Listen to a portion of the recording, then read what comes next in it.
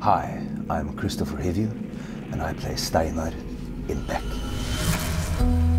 Beck is the mothership of Scandinavian noir. It's the longest living franchise there is in Scandinavia.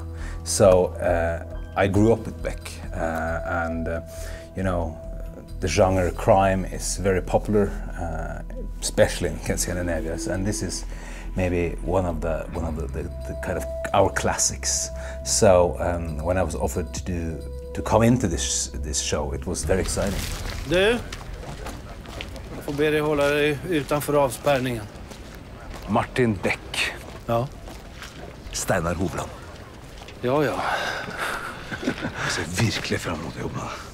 What I fell in love with about Steinar is that he has a huge empathy, even though he's talking to hardcore criminals or murderers or anybody. He loves people, and in many ways he's a modern policeman. He doesn't believe in violence. He doesn't believe in forcing the truth out of them. He believes in serving cookies and coffee and earn their respect, and then maybe get a confession. Nei, det bra, tror jeg. Ja, det min dotter som har bakat på skolkjøkkenet, så de ser så der ut, men de gode. But still, he's willing to go far to solve the crime, and he's even willing to go a bit outside of the law.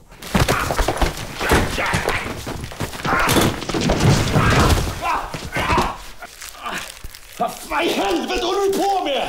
Jeg griper deg for narkotika I en hav. Where Martin has very sensible and very clear thought. Steinar is driven by his emotions and his drive, and it makes them a good team. Nu påminner du mig väldigt starkt om en annan polis som jag har arbetat ganska mycket med. En ære.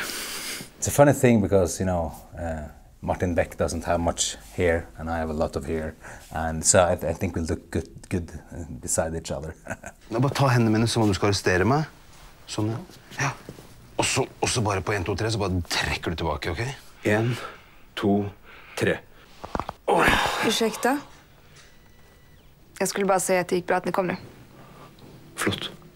I think Steinar is very Norwegian in all sense. He's like the archetypical Norwegian guy. Like he's bearded, of course, but he's like a man of the nature and a Viking in a police uniform.